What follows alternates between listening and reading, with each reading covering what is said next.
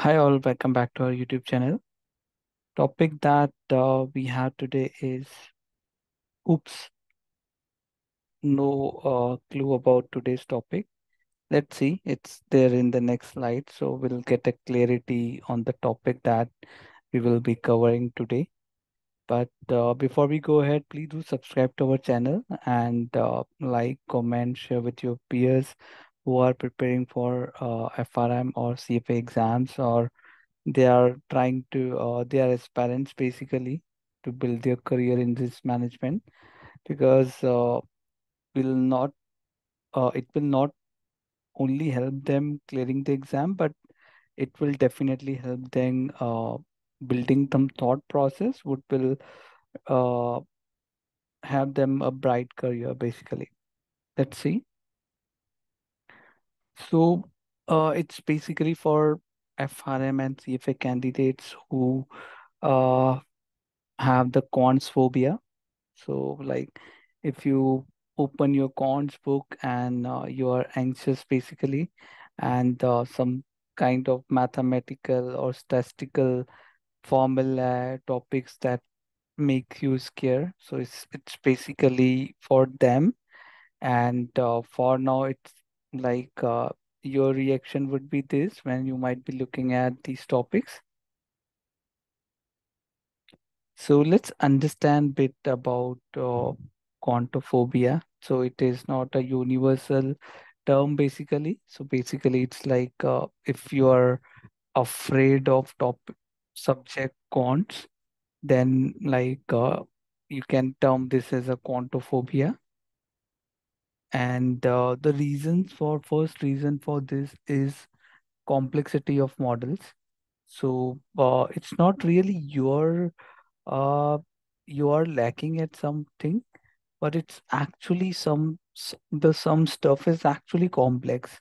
So it's not really you who are lacking, or you don't have certain ability, but like a general average person needs some additional efforts to understand these complex models. So this is one of the reason. And evolution of techniques. So basically, these topics are dynamic. So if I were to give you a good example, if you take a person, say 3 or 4 decades back, his risk appetite would be different. So when he or she might be choosing his or her investments, uh, they will have certain pattern when they are selecting their investment tools. But if you take some person today, say if some person have got funds and he wants to plan his investment, his risk appetite may be different. So it's like when you study about quants, it is quite dynamic in nature.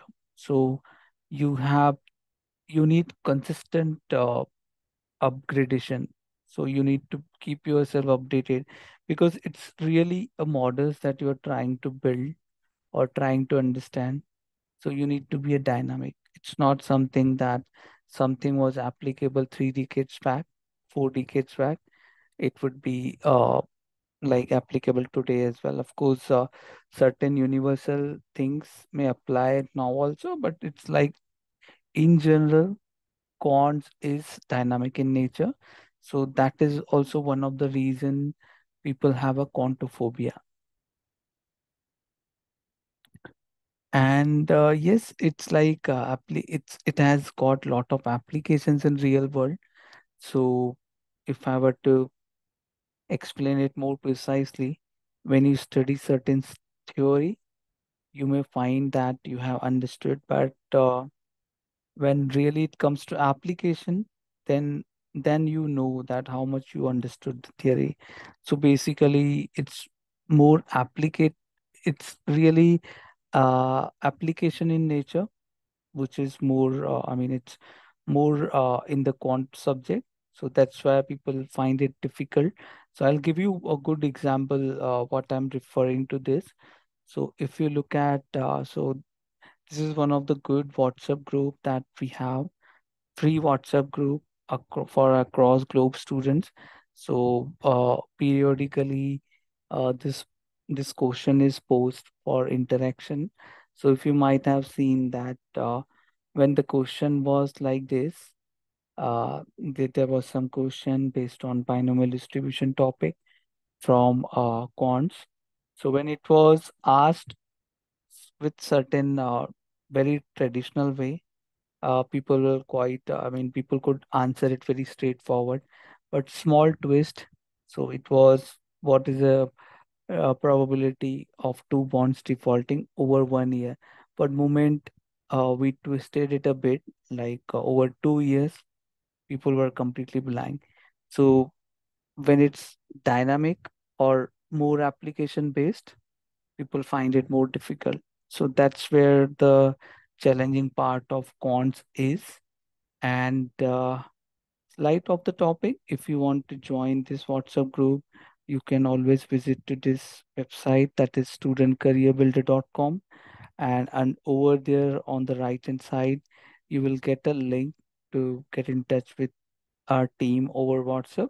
They'll help you out with the link that so that you can get added in this group and interact and learn and build your concepts well. So this is a website that I was referring to. You can just click, it would be mentioned in the comment box. You can just directly click and just click on this link on the right hand side of this URL. You will directly get connected to our team. So what's the solution for this quantophobia? So continuous education. So they should like FRM or CFA professionals should engage in ongoing education to stay up to date on the latest quantitative techniques and models. This can be achieved through attending relevant workshop like you have surprise in the next slide. So like you can attend workshop, webinars, and pursue advanced courses in the quants. And peer learning and knowledge sharing, something related to what we covered in the previous slide. You have got WhatsApp group. There are other forums as well. You can always be part of that. You can learn from them. You can share your knowledge. So basically, interaction helps you a lot to build your concepts. And professional networking, kind of similar thing. You can be part of our WhatsApp group as well. You have got professional across the globe. So when you interact with them, you get to learn their point of view. You can share your point of view. Ultimately, you can arrive at some good outcome on the concept that is being discussed. And mentorship programs, like we have got good mentors. If you are interested more, you can always get in touch with our team, and they'll assign you good mentors who can build your concepts from the scratch. So even if you don't know ABCD of mathematics, stats, they'll help you build your concepts, and they'll make you in a very good position to appear these kind of competitive exams, that is FRM and CFA. So not really entire package. If you are interested just for quants also, we have got good programs, so you can always be a part of that. And most important, I would say, this is most important, right? In fact, last these two are most important. The continuous practical applications. So whatever you learn during your cons, try to relate with your real life scenarios. If you don't come across, you can just keep observing and try applying things as and when they come your way. So, and trust me, if you just learn concepts, it will get, your memory will get wiped up after some time. So practical application is most important. So you can always keep applying concepts in your day-to-day life, be it anything. See, maths and stats are like quite general in nature. So you can, it's not really specific to your risk management. When you are taking your investment decisions also, some sort of quantitative analysis at the back that works. So you can apply over there as well. So with that, we would like to announce that we have organized one free online class wherein fundamentals of probability.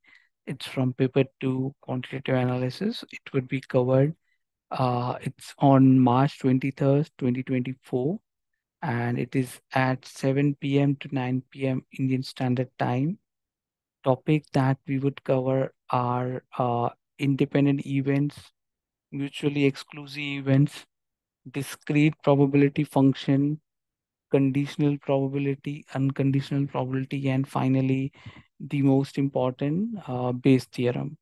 So these are the topics that we would cover in this free online class, Fundamentals of Probability. If you have enrolled for the next exam or if you are planning to appear for next to next exam, this can be a very useful workshop for you. So get in touch with our team. Link to enroll this free online class will be provided in the comment box. And still, if you have got any difficulty, you can always reach out to WhatsApp number that you see on the right hand side of this screen, or at the bottom you have got email ID of our team. You can always get in touch with on that. So very useful if you have got contophobia or you think that cons is a big challenge for you, then this is a right workshop, webinar, or a platform to understand it, the approach basically better. And these are some general tools, I would say. So this is a URL for preparing FRM exam. Like, do you have got general tips? How do you prepare for FRM CFA exams? What books to refer? So complete entire analysis from the experts has been shared in the blog. And at the top one, you see there are you are not allowed to use any calculator during the exam, but there are certain specific guidelines from the uh, governing bodies like GARP and CFA Institute. So those calculators, as per their guidelines, have been mentioned in the blog. So you can always go through and accordingly go for your best suit calculator. And on the right hand side, you see do's and don'ts for FRM CFA exams, generic tools, but it, if you go through this blog, it will certainly help you have right mindset before you start your preparation. So we come to end of the video, and if you found it useful, and if you think it would be useful for someone else, so please do share with them. And yes, it's not really exam that we focus on, but we try to build your thought process, which in general help you build a bright career. So yeah, hope it was useful for you. Stay connected and thank you for watching. Thank you.